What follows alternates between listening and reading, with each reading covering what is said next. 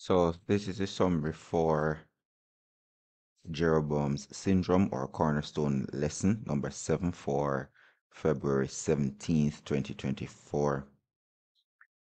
The story of Jeroboam would be considered a classic case study of what happens when someone refuses to follow God's leading.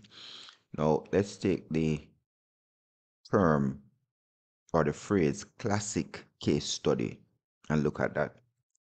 Now, what's a case study? Case study is an example that is used like at law school, or it's used at universities to show students what it is, to examine in detail what it is that should be done or shouldn't be done in a particular situation.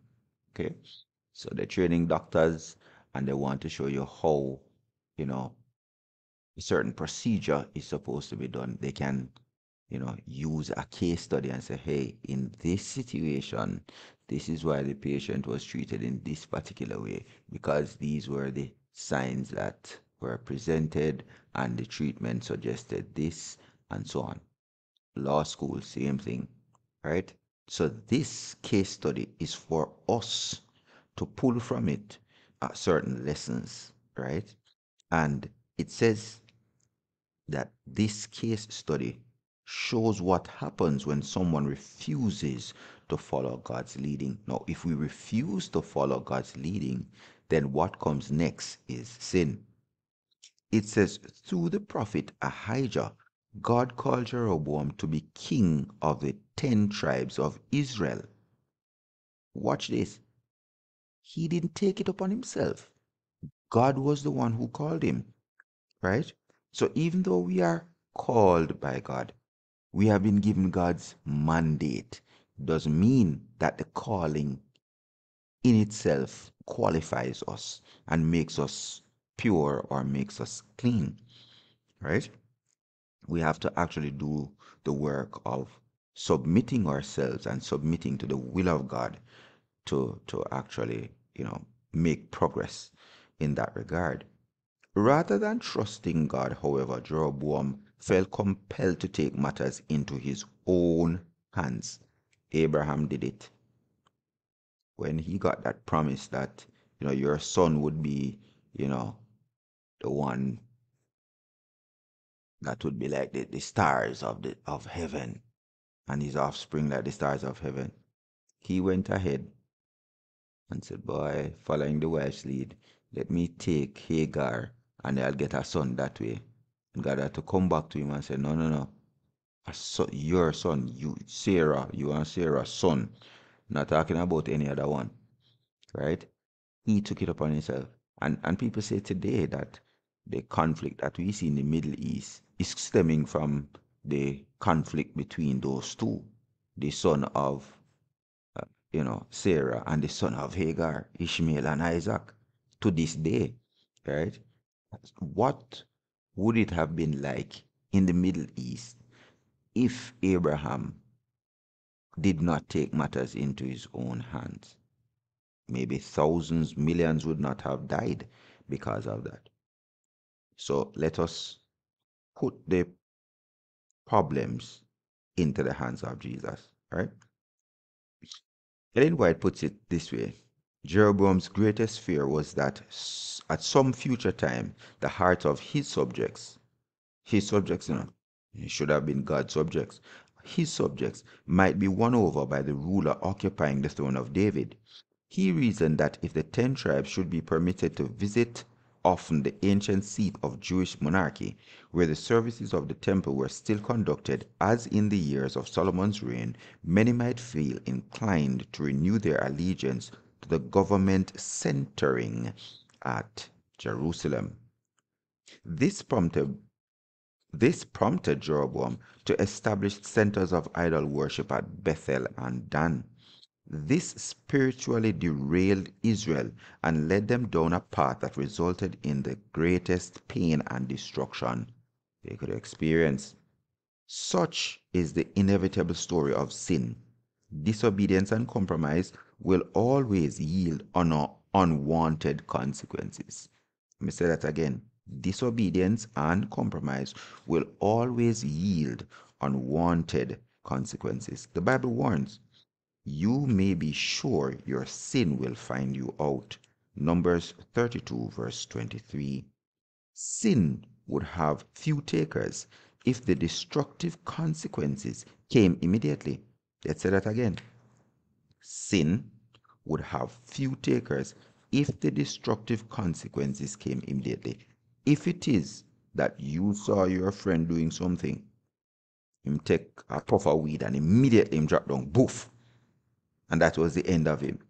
If it is someone engaged in a sinful act and death was the instant result, a lot of us would stay clear of certain activities because we know what the consequence is. Instead, as we see with the story of Jeroboam, sin woos and calls us before it rapes us of joy and life. Right? So it woos us and it cuddles us and it whispers all these promises in our ears, and then it rapes us of joy and life. Fortunately, no sin is beyond the boundary of God's grace. While we cannot escape the unsavory consequences of sinful choices, please get this part, you still have the consequences of the choices to deal with. We can rejoice in the infinite mercy of Jesus. So it was with David. He was forgiven, but the consequences of his sin was seen in his household. So we had the Adonijah, the Absalom, the rape of Tamar, all of those things. Those he had to deal with, even though he was forgiven. Right?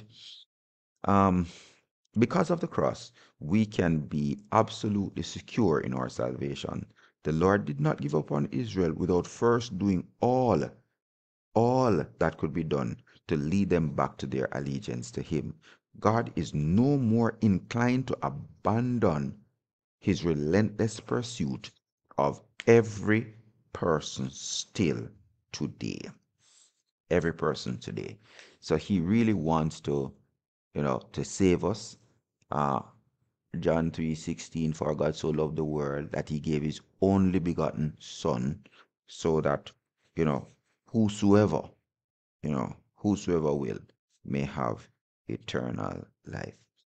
So for this lesson, they want us to learn about the inevitable brokenness that comes from sin, to sense the unwillingness of God to give up on his children, and to understand that forgiveness from sin comes from Calvary.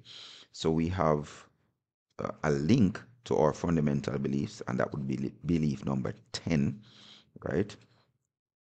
The belief in the infinite love and mercy of God, that he made Christ, who knew no sin, to be sin for us, so that in him we might be made the righteousness of God. Led by the Spirit, the Holy Spirit, we sense, right, our need and acknowledge our sinfulness and repent of our transgressions and exercise faith in Jesus as the Savior and Lord. We need to understand that he's our substitute and our example. Thus, saving faith comes through divine power and the Word, and is the gift of God's grace. Through Christ, we are justified and adopted as his sons and daughters. There's a little story, a little illustration that we can use as we look at this whole concept of sin. Listen to this one. There's a 13-foot snake, which was the embodiment of evil. 13-foot snake, right? Now, this snake is in a zoo, okay? He had a scar over his left eye, which prevented healthy shedding. You know that snakes have to shed their skin. Consequently, at least 2 times a year, zookeepers would get the dreaded phone call from the manager in the reptile house. The cobra shed his skin last week, but his eye cap didn't come off. According to one zookeeper, the task of helping the snake shed its skin requires a team of 5 people: 3 animal keepers, the curator, and a vet. The cobra slithered toward the team, spread its cape, and lifted up itself to full stature. You know, they look like they're standing up. The curator grasps it behind the venom glands. One of the keepers was asked to wad paper towels and stuff them into the cobra's mouth. The cobra then bit on it until uh, yellow. It was yellow and dripping with venom. So it's squeezing the venom into the paper. Now think about this: that full-grown elephants can die from a king cobra's bite. So you know that a human could not survive that, right? The trickiest part of any snake handling procedure is the release. Let's go with it again. The trickiest part is the release. More people are bitten while trying to let go of the snake rather than grabbing and handling them. For you see, when it comes to snakes, it's easier to grab but harder to let go of. Now, the big question is, do we have any snakes in our lives? It was easy to grab on to certain things, but difficult to let go of them. Think about our addictions. Easy to become an alcoholic, very difficult to let go. We find ourselves trapped in the poisonous jaws of these things. Easy to grab hold of pornography. Easy to grab hold of bad habits such as envy, lying, lust, deceit, right?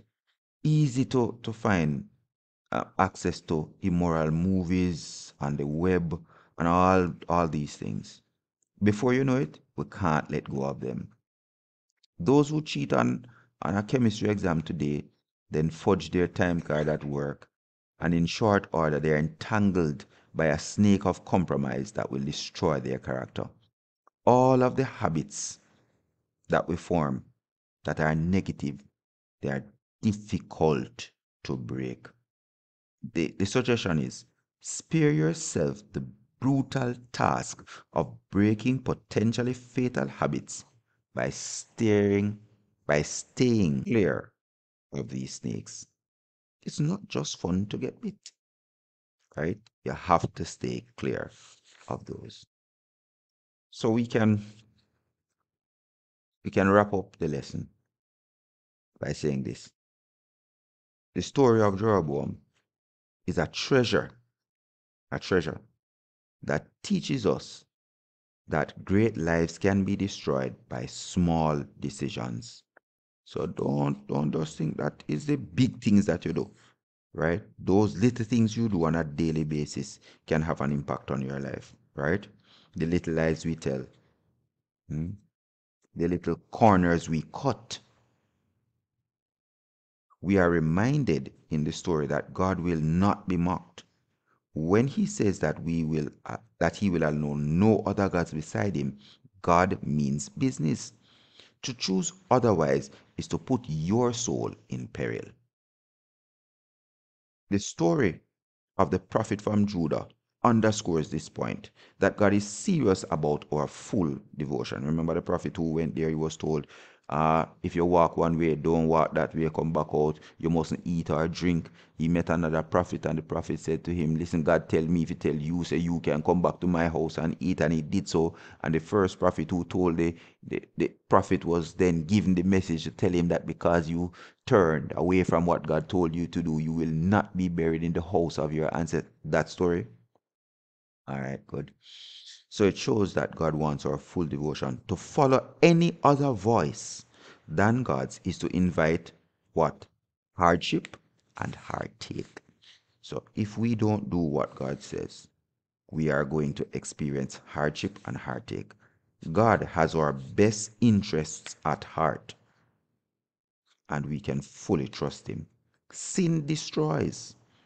However, obedience to God results in life, abundant life. And the invitation is yours to take up. Choose ye this day whom ye shall serve.